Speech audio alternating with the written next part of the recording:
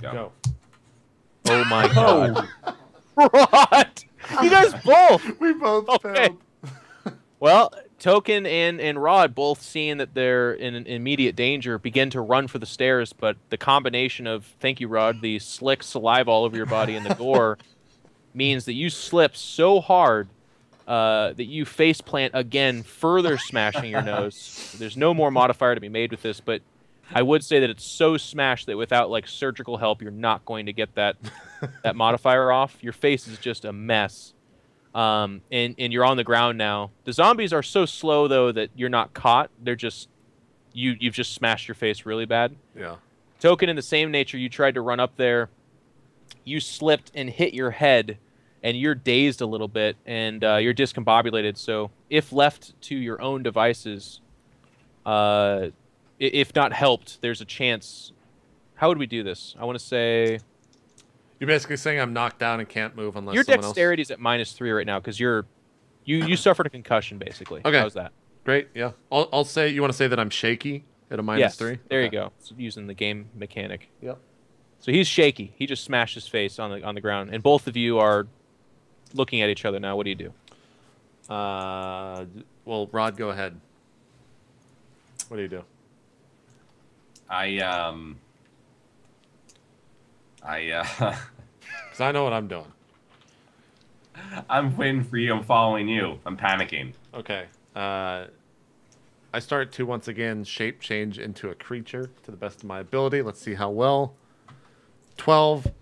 I shape change into one of those goats that can jump on the mountains. That's like sitting on a fucking flat, like a truly goat, vertical wall. Yeah. Billy Goat. Yep. And I'm one of those, and I'm just like jumping up to the You top. won't even have to roll for it. Then you turn into that. You run up there, no problem. Yeah. You're a native creature of hard terrain. Rod, your friend just turned into a mountain goat and bounded up the stairs. What do you do? I do not think I can turn into a mountain goat to also go up these stairs. Correct. What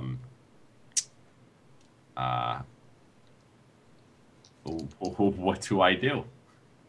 You tell me. All right, You tell Rod, me, the man. zombies How, are closing in on you. Should I try running one more time up these stairs? Was I injured enough that I cannot move? No, your only modifier was that your face is really messed up, so you're fine to move at normal dex. Let's try this again. Let's Go try for it. running another time. I'm going to say the zombies are closer, though, so if you fail, they're going to start to get at you. That's cool.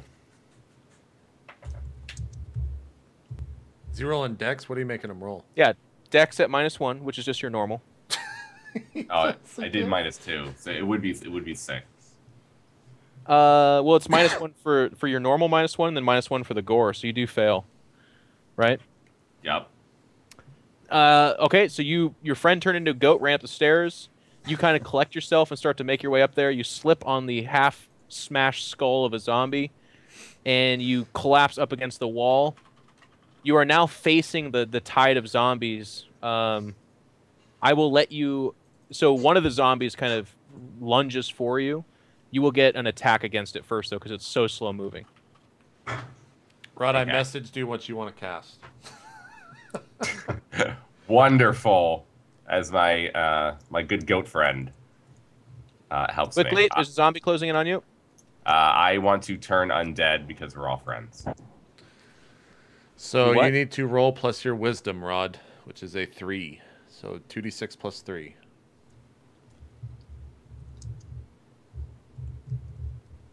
Nails it. Boom. On a 10 plus, well, Jeff, this is what happens. I'll message Yeah. it to you. What happens? Oh, you're just going to... Okay. I mean, I could just read it because you're going to read it. So on a 7 plus, so long as you continue to pray and brandish your holy symbol, so you need to find out what the holy symbol is. No undead may come in within reach of you.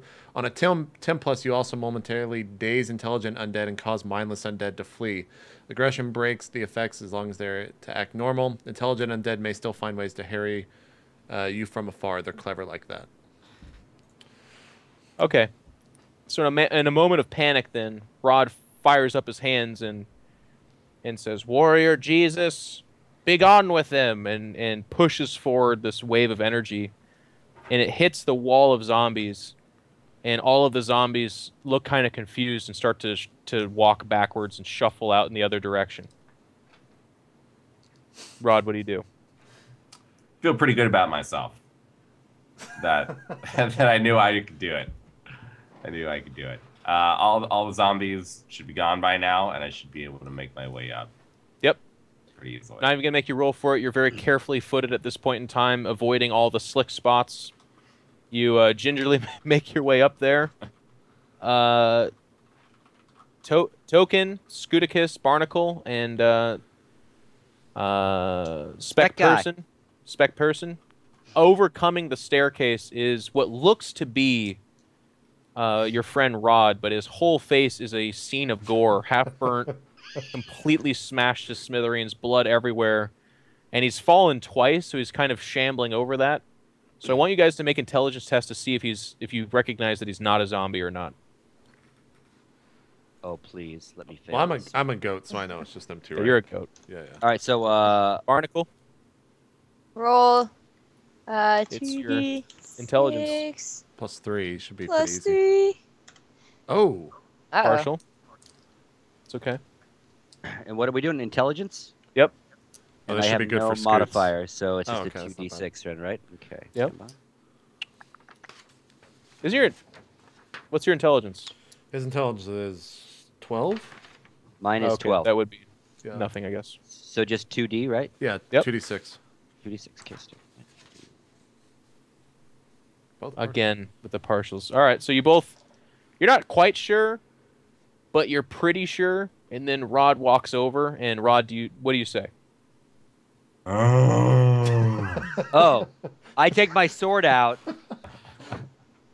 I don't know. I kind of tried to give Rod an out, but if that You is did. that literally what you say, you come out. No, and you're like, jokes, guys, jokes. All right. Everyone. Oh.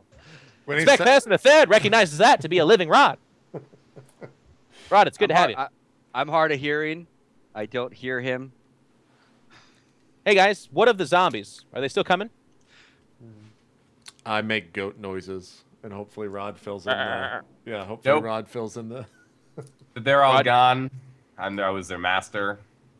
Made them turn around. They all went home Spec Person III is impressed. to their Well- families. Let's make our way in here. What say you, Barnacle? Yeah, I've been looking around in here and I haven't seen anything moving, but there's definitely some creepiness in this room. I would say it's not all that it appears to be. Can All I right. do that thing that rolls for it? Do you have another thing of it? If they're caltrops, can I use them again or? You can only use Thanks.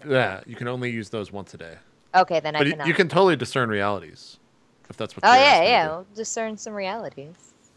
I don't know if you have a spell or something, but yeah, you can roll against what is that? Wisdom, All right, I think. and that's a 2d6 with +1. Yeah, I think that's it. Oh, you Is get that- to do it again. Yeah, 2d6. Yeah, you can discern realities like once every room. So yeah, you don't. Nope, Nothing. That's just a straight up fail. don't see nothing here. Never mind. Nothing Forget happened. it, guys. Everything seems cool. Yeah, I turned back into a normal human Jeff and move forward. What's in this room in front of us? It's just cobwebs and stuff?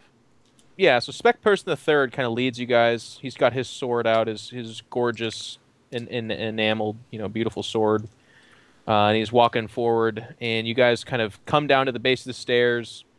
The zombies seem to have left. There's none pursuing you at all. For whatever story Rod gave you guys seems to be the truth of it. They're moving off in another direction. And there's this long table with big waxen candles up and down it. There's dinner setting places everywhere, but there's no food. And you guys kind of looking around. There's not a lot of doors. There's like cabinets with plates and settings, and there's pictures along the wall. Do you guys look at the pictures, or do you investigate? What do you do? Yeah, I mean, I try to look at the pictures and see if it's.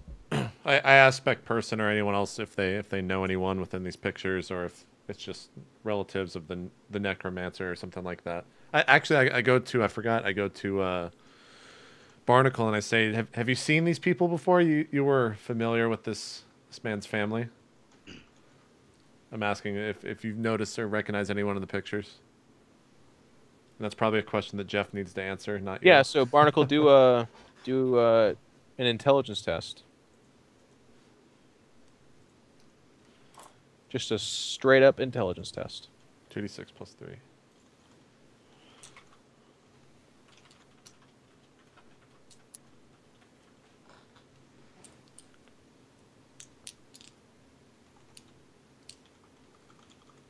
Is that it? Did I miss it? No. No, it hasn't rolled yet. 2d6 plus 3. Can you hear us, Rachel? Yeah, what happened? Roll 2d6 All of plus us? 3. No, All just of you. us? Just you. Oh, I did it. I got a crappy one. Oh. 2d6 plus 3. It's rolled. Oh, there we go. There it is. Okay, 8 there it is. partial. Your memory's a little bit foggy, but you're pretty sure these are not related to the Necromancer. And Sir, what's his name? God, why do I always forget his name? Spec Person the Third sees you guys kind of pontificating about the pictures, and he says, no, those are Old Man McDirtybutt. He had a big family. Famous, not a general per se, but he was kind of the town sheriff. Then he went recluse. Nobody saw him, and that's why the tower has now been kind of ignored for a while now. And in each of the pictures, as you look closer, it's like a different year of the same guy in different positions. One is with a hunting dog. The other is atop of a stallion. There's one with him holding, like a scroll in front of him. None of them seem to be anything particularly spooky or informative, but just, he's very, all pictures of himself, so you can take from that what you will. Perfect. Great. Do you know where he's supposed to be in this tower? Should we just keep going up? The Necromancer, no. No, I don't know where he's here. We just know that he is here, but Spec Person the Third would like to think that it's probably something to do with the tower. It's in the back of the building, and it's way up there high. Well, great. Why don't you lead us there, Spec Person? You seem to have a handle on what's going on. We'll make sure that nothing sneaks up behind us. We'll be right behind you. Okay, so he gives a nod to this and starts to kind of make his way. You guys walk down the length of the dining hall. Again, just more of the same. Nothing super grabby. Cobwebs, yes, but not the seemingly live webbing that you encountered earlier. Make your way to the end. To the right seems to be kind of a servant entryway into the kitchen, and from the kitchen you would know that it probably leads to like a pantry and kind of the servant area of things. And then to the left, is more of another door. Don't know where that leads to, but straight ahead is a large archway that leads into a tower, and then at the end of a tunnel. And at the end of the tunnel, you can see what looks to be daylight. Yeah, what do you do? We start walking towards the tunnel with daylight at the end. Okay. Just to see what's the sign. The light at the end of the tunnel. Yeah. Yeah. Spec Person the Third remains at the front, but he kind of follows your guys' lead. You guys walk down this tunnel. The sconces here are not lit, but it's fine because you can see daylight ahead. You come out, and you come out into a big kind of open courtyard area that has... it would have had vegetation and stuff like that, but they are completely fucking dead. Like, they are skeletons of their former selves. There's a bush, but the bush is just gnarled old branches in every which way with no leaves whatsoever.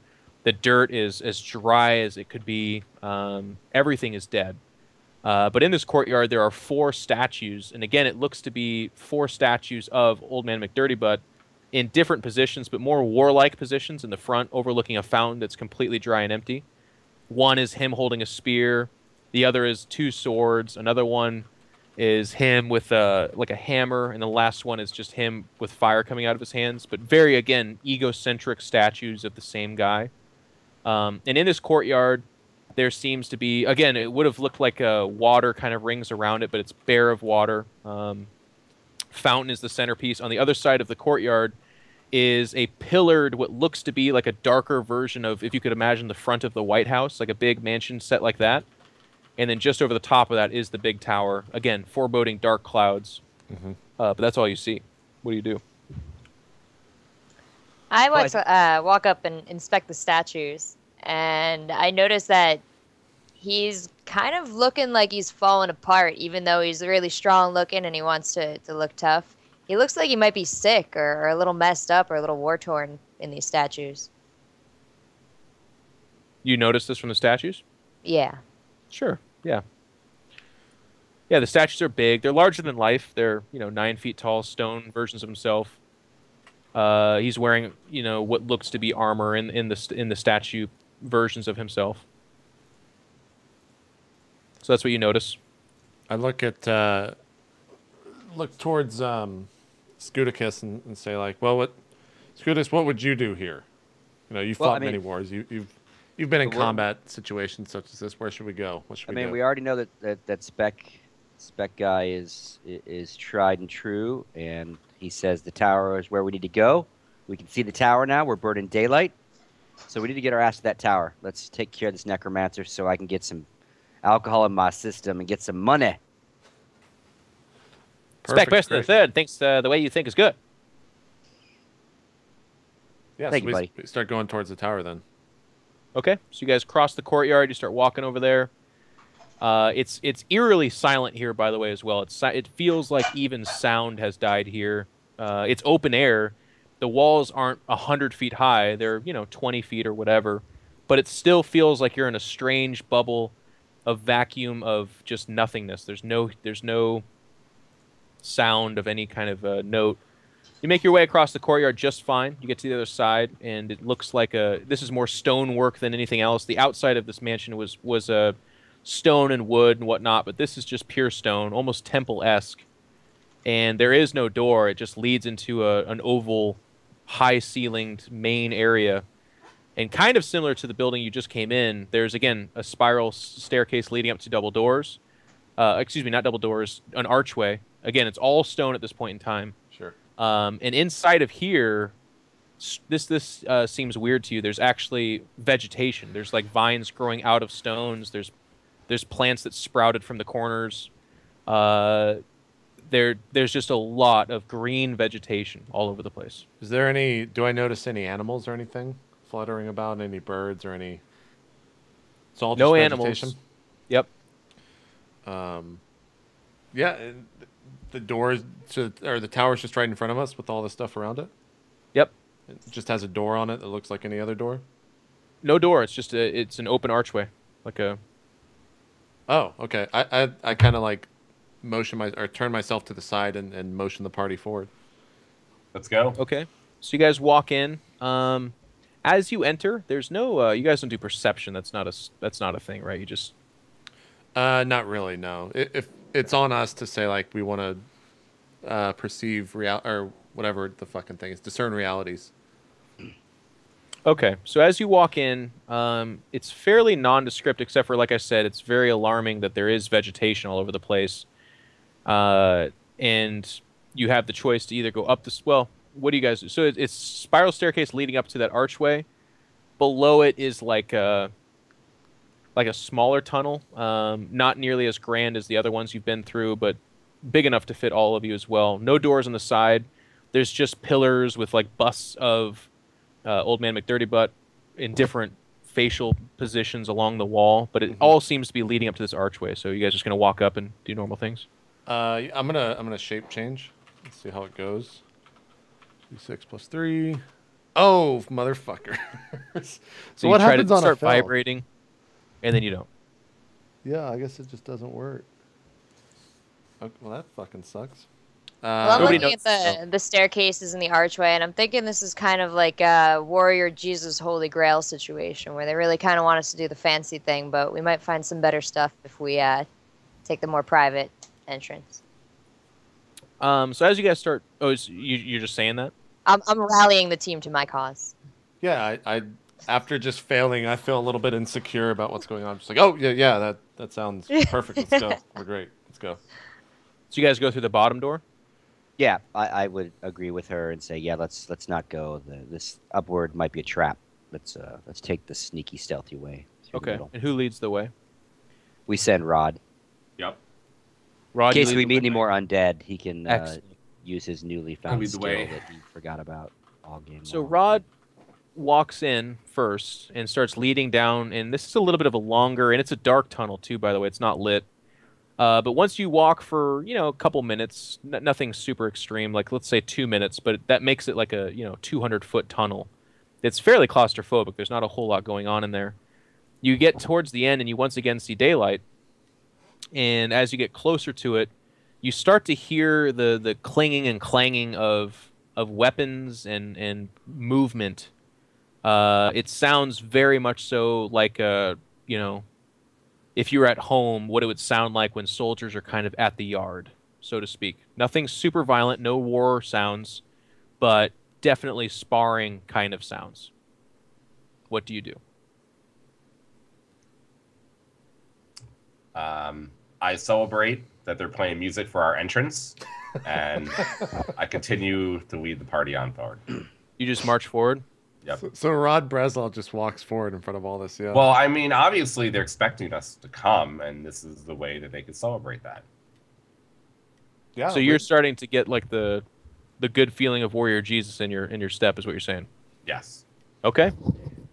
So Rod lost starts his to mind. kind of walk a little bit faster than the rest of you. Do you guys feel concerned by these sounds, or can I say that you're all inspired by Rod and you all march as well? I would say intrigued is more of a better word than inspired. Okay. Rod Breslau would never inspire me. But yeah, I'll walk forward. Yeah, I mean, he's definitely lost his fucking mind. So I have my sword drawn, but I'm going nice and slow, keeping an eye on the back of the party. I am in no hurry to see where that noise is coming from, because I will get there eventually, and maybe Rod will die in the meantime. So I'm cool with that. I wasn't really paying attention, and I sort of just followed right behind Rod. So There you go. Very nice. All right, so you guys start marching forward. Because it's not really a super cautious step, I'm going to say Spec Pearson III, he's wearing full plate mail, so he actually is giving off some sound. He's not obviously like, he's not like just jumbling down there, but he's making noise. You guys get down there.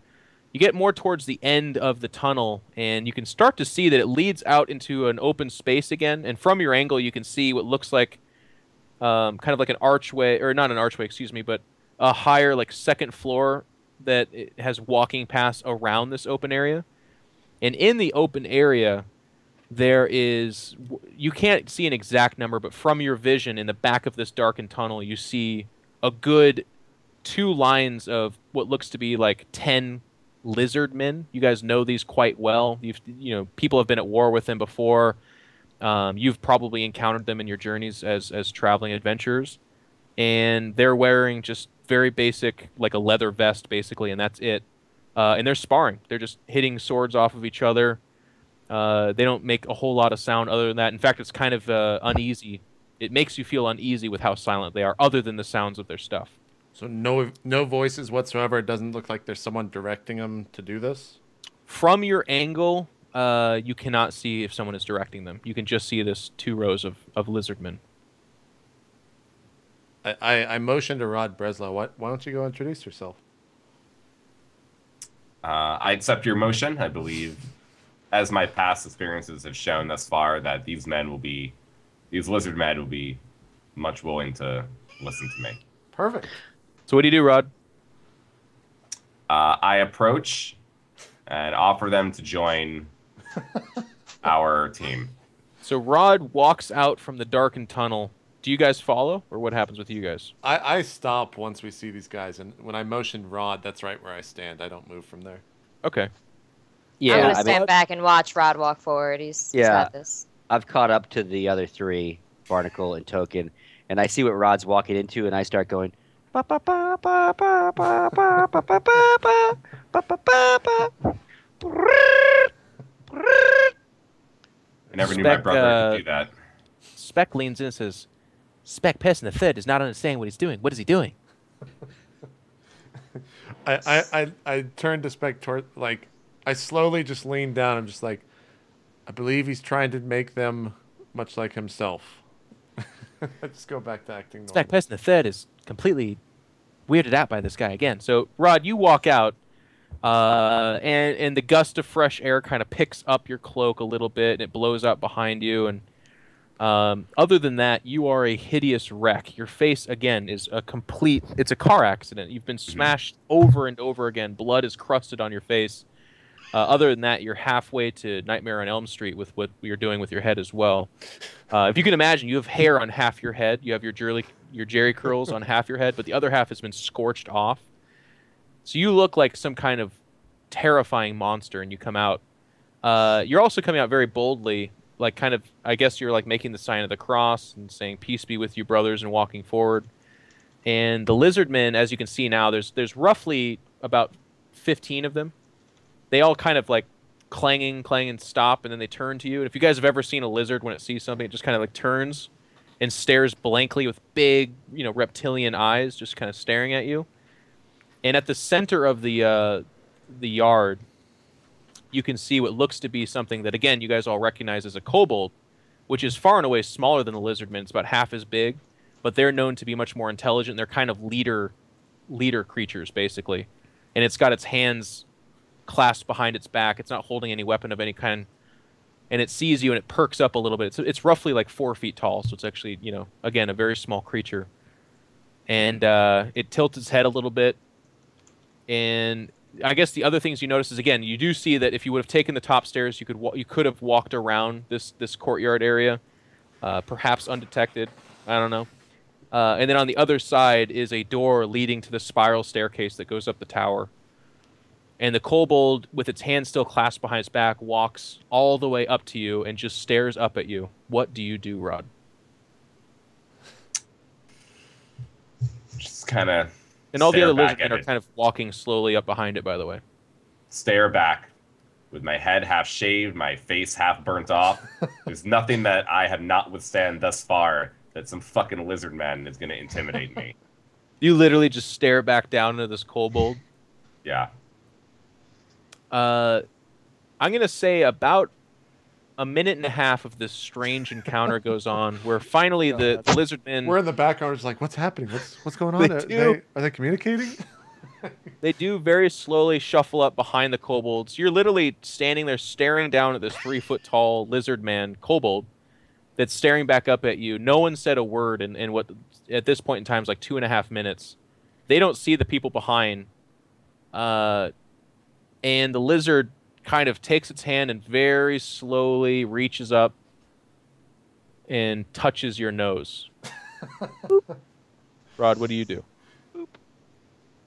My nose has been broken, so one, I'm in an extreme amount of pain as he has touched my broken nose. You just and shout two, yes, I feel comfort that he touched my nose. Ever since I was a young kid and baby, I'm used to people circling my nose, and it really brought me home. So I feel connection now. So, okay, thank you for telling us how you feel, but what do you do? Do you talk to him? Do you make an action, or you just stand there? Hug him, man. Hug it out. Yeah, we hug it out. You go for a hug? I go for a hug. Yep. You just throw up your hands like this? Roll a dexterity check. Because it's surprised by this, so I'll let the dice speak for you. You fail. So Rod, it reaches up and poops your nose, and you go, ah! But then immediately afterwards, you're like, but I liked that. And then you kind of reach down to go hug it, and in doing so, by leaning forward, some of like the dried blood and pus kind of spills off your face and lands on it, and you have a tough time dealing with depth perception because you've been banged up so bad in your face. You actually headbutt the top of its head, again smashing your nose further into your head, and you kind of grab for it, but it's too short. And you ever tried to like hug like a 3-foot-tall girl? Like it's just the most awkward thing ever, and you're doing this weird thing. And it like fights to get out from underneath you, backs away, and then it pulls out a dagger from its side and signals to the rest and points at you, and they start to close in. What do you do? Can we see this from where we're at? These people. And can they see us? Have they seen us yet? Can we use this as an opportunity to run past while they're distracted? Sure. They don't notice you guys. Rod literally, guys, imagine this. He walks out like just completely boldly and just stands there and stares at their leader for 2.5 minutes and then tries to hug him. Token and Barnacle, if you'll notice the upper deck there, I think the stairs behind us lead up top. I suggest I see that we use this little distraction of Rod making sweet love to the kobold to go back down the tunnel and get up on that upper deck area. Maybe we can save him from there, or at least we're not going to die with him. Sound good? Because that's where I'm going. Perfect. Yeah, great. Let's I'm go. following you, Scooticus. All right. Thumbs up. Let's do it. So then we You head guys turn back to the from set the of other way. stairs and back up to that upper walkway. Okay, I'm gonna say it took about 2.5 minutes to walk here. So if you go into a dead sprint, let's say it'll be about to go all the way out, up the stairs, and then around the railing, 3.5 minutes total. So Rod, you don't know So- this. You've got 3.5 minutes of lizard time. We took Spec Guy with us too, by the way. Of Yeah. course. Okay. We offered him to come, yeah. If he followed, he followed. Oh, he followed. He's So as they approach me, I've done what I have done previously in situations like this, and I mundanely talk about my life to them as they approach, so that they are unable to attack me initially for at least a minute or two All right, while they're Rod. sprinting. You're trying to talk Jesus again, so do your parlay.